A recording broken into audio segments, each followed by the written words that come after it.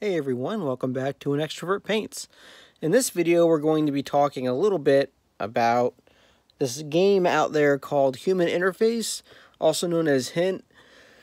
So, as you know, I'm getting into Cyberpunk miniatures, and there's a lot of interesting companies out there, a lot of great miniatures, and a lot of people have been talking about the Kickstarter for this game, Human Interface. So I checked out their website. It is based in, I want to say Poland, but it's not really clear where they're shipping from. Sometimes they ship from the UK, sometimes from Poland. It depends on where the warehouse is. So either way, I saw the Kickstarter. I was too late for it, but I did note that their website has a bunch of box sets available. So I've done a video on some of the metal miniatures that I got, and they're really, really nice. And I just want to show you an example of one. This is the Cyborg Hunter. I haven't painted him up yet, obviously. I'm just showing you to show the detail. And it's got a lot of really great, well-sculpted, fine detail on this. I mean, you look at the head, it's like infinity level detail. It's pretty amazing. So I saw this, I got these, and I was like, man, I got to check out their plastics because, you know, their main game has like 100, 200 some miniatures, and it's mega cheap. I mean, for as many miniatures as it sells. So I waited, I kind of thought about it, and I realized that, you know, Poland's a bit far away. The Kickstarter had just ended. I didn't want to put any money out until I knew, you know, basically until I knew that I was going to be able to get them relatively quickly. I didn't want to wait, you know, weeks and weeks and weeks for it to ship out of Poland. And unfortunately, I already had a bad experience with shipping because originally when I bought these, they sent this out and then the order never got to me. It was like 2 or 3 months I waited for just like 2 miniatures, this one and another one. And I was like, So I decided, you know, I better wait, you know, just bide my time. And I was right in doing so because eBay started sending me alerts that Hint miniatures had been starting to populate from people that had purchased a Kickstarter. My guess is in a retail fashion they had purchased it. So I waited till the price came down on a couple of the Kickstarter exclusive sets, and then I bought the sets from eBay, and it got to me in like 2 days. It was glorious. Meanwhile, so I'm sitting here with, I'll get to the miniatures in a second, but I really got to stress this story because it's important. Meanwhile, the people that had purchased from the Kickstarter are really, really upset because they have not gotten their stuff yet. Some people have. Like, there's a few people that have, but some people said that they got shipping notifications back in September, and it is now January, and they still haven't gotten their miniatures yet, and they are furious. So it was kind of, you know, kind of prescient of me to wait, and I feel bad for the people that actually paid for it at the Kickstarter because not only did they have to wait until it released from the Kickstarter, but they had to wait for it to actually get delivered. So in hindsight, I was kind of happy that I waited. That said, quality of miniatures. So when I got the box, I was kind of, you know, I was impressed, first of all, by how many. So I got basically 3 boxes. I got the Human Interface Be a Better Human box, which is their main game.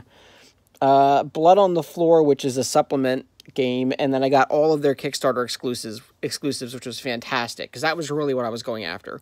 Now, I don't really have any intention of playing the game because, well, it's just not my bag, really. I mean, really what I'm interested in is the miniatures and using the miniatures for games like Reality's Edge or any other game that kind of drives my attention.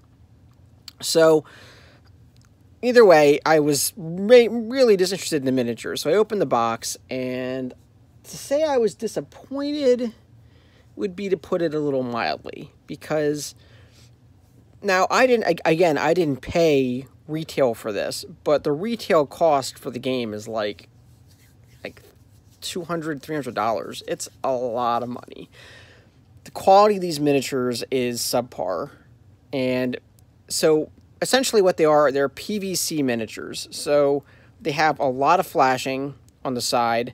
Their detail is, especially when you get into like the fine detail on the plastics compared to the metal, it's night and day. It is, the miniatures are just not there in terms of details.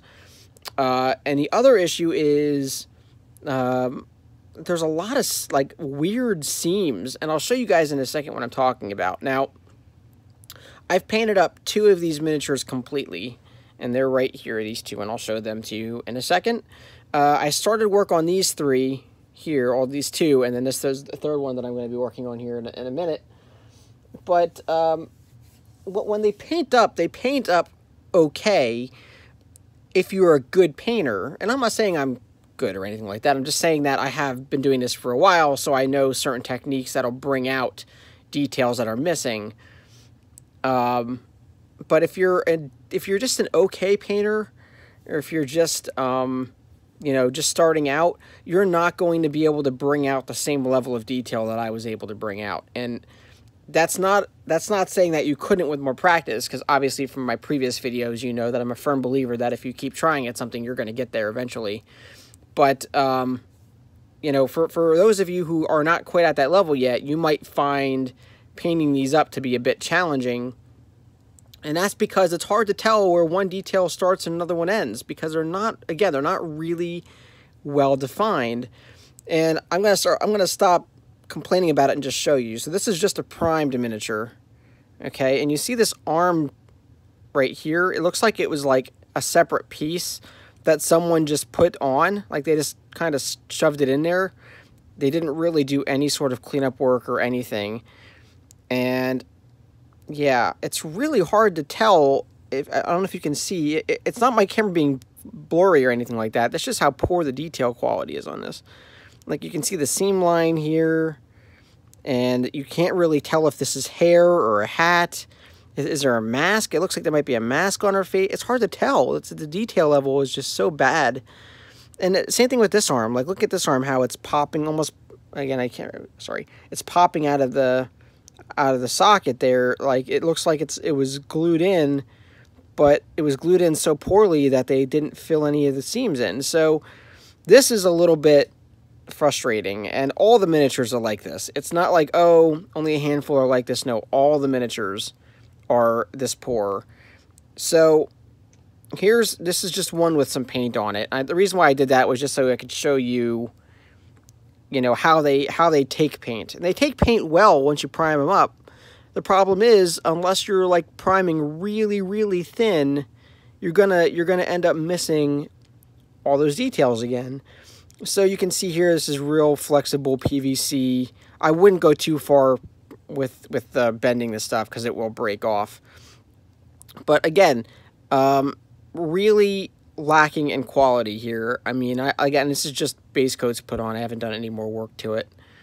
And now what you really want to get into is this. This one is unfortunate, because this is one of my favorite miniatures from the Kickstarter.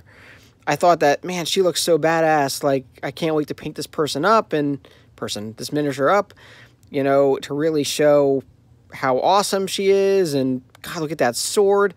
But it's really wonky. Like, probably hard to tell on the camera, but the arm doesn't connect with the hand over here. And again, this is one of the ones where someone looks like they glued it together and then didn't do any cleanup work, or didn't really care enough about the miniature to put the time and effort in to really kind of make it look nice. And I mean, the details on the face, they're okay, right? But they're not glorious. They're really not. So with some effort, and I do emphasize effort, I did manage to paint 2 of them up to look pretty decent. So I'm going to show you what those look like. So this is one of the roller skating one, and I'm kind of using her as kind of like a runner or something like that, someone who's really quick, and she has like a dagger in the back. So I decided to give it a bit of a green tint. This is Cyberpunk after all, so I didn't want it to look too plain. I wanted to bring out some color. And I really referenced the original painted miniatures when I was kind of putting this together, so that I kind of knew where everything went. And I'm very happy with how this miniature turned out. But again, the detail was so terrible, I didn't know she was wearing goggles. Like, that's all hand painted. That's not, there's no sculpting detail left. That is just me with some paint kind of winging it. Because in the original miniature, she is wearing these sort of goggles on her forehead, but you just can't really tell because of how badly the sculpt is. So again, with some effort, you will get them to look pretty decent. Let me just move my light a little bit so it actually hits the miniature and not like around it. So this is the other one that I did, and this was one of my other favorite miniatures from the set. And hopefully you guys can see her. There's a couple of things I need to work on yet. The gun isn't quite done, and the hands need a little bit more work on them.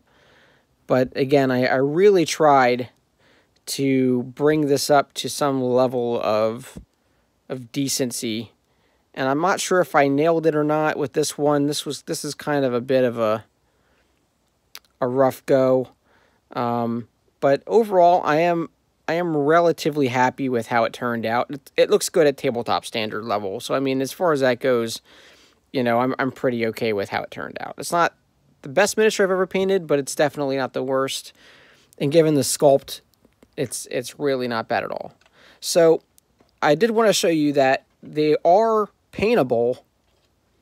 You just have to really take your time and really pay attention to, you know, where the cyborg parts are, where the clothing ends and the other bits of clothing begin, because they are a bit of a mess, and you will have to spend a longer time on them than you really think you need to, unless you don't care and you're using like contrast paints or inks or something like that, and you just slap them on and whatever, they're done. That's totally fine. And in fact, I would probably recommend using, you know, quick shade inks from Army Painter to paint these up. I feel like you're going to have a better result than if you spend time layering them, if you're not really confident in your painting skills just yet, because they're going to come out okay. They're just going to need a little bit of extra, maybe like 1 or 2 highlights after you get the shade on them to really bring out those details that are kind of obscured by the molding process.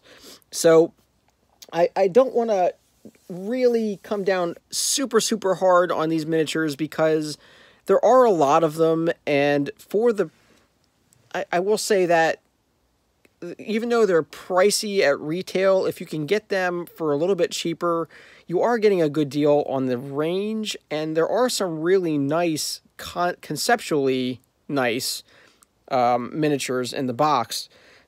You just have to be aware that you're not getting, you know, this is a board game, right? So, I mean, I do want to stress that these are board game miniatures. So, I guess, you know, from a perspective of other board game miniatures, these are like really high quality for board games. But as far as tabletop, like skirmish level, wargaming style miniatures, these are well below the standard and will require a lot of work. So it really is kind of your call on where you fall in line with this. If you want to get a box or something like that, if you want to get these miniatures, check it out on eBay or third-party sellers. If you can avoid it, don't get it direct from the company, because you will be waiting an eternity to get them. I mean, people are furious. I've been reading the comments and stuff like that on Facebook and on the everywhere. It's everywhere. There's just comments about how crap the service level is to get this stuff. So I do recommend getting it third party. So this has been a 15-minute rant about these miniatures, but because I have had experiences and other people have had experiences, I do think it's important to get the good and the bad out there so people that are looking to make a decision can make an informed one. I'm not regretful of my purchase. Like, I am happy with these miniatures, you know, for what they are. I'd rather have them than not have them, if that makes sense. but, you know, compared to Infinity or some of the wonderfully sculpted miniatures from the new Zombicide Invaders, which are just phenomenal. Here's one that I was working on. It's not done yet, but here's one I've been working on. I have, again, not done, but very, very happy with the sculpts on these. These are really amazing plastics, actually, and I couldn't recommend the Zombicide Invaders miniatures for Cyberpunk enough, and either any sci-fi game, actually. They work great for sci-fi. But these, it really is, if you care or not about the quality of the miniatures, because you are going to get a lot of them. You're going to get a lot of miniatures in the same pose in the regular box set, especially with, like, the corporate security forces and the robots. They're all the same poses, so you have to kind of be okay with that. But as far as, like, the individual Kickstarter exclusive miniatures and the heroes of these sets, they're good to have if you want to kind of build up your collection of Cyberpunk miniatures, but they are not in any way, shape, or form the amazing miniatures that they appear to be on their Kickstarter and on their website. So I just wanted to give you a heads up on that. Quick warning from an Extrovert Paints. Hope you guys are having a great January, and I'll be back again soon with some more content. Catch you guys later.